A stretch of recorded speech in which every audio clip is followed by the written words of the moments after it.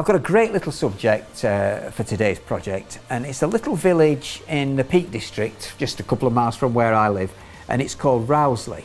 And we're looking down this hill in the winter, lots of snow on the ground, lots of snow on the distant hills. We've got detail of buildings, we've got a little car in the middle distance which is quite interesting.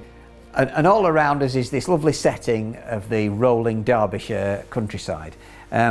Great little winter scene. I've been quite a few requests on the forum for me to do a couple more winter scenes, so I think this one's ideal. Lots to do, but I wouldn't say particularly difficult, but quite involved, and you need to be patient and gradually build it up in stages.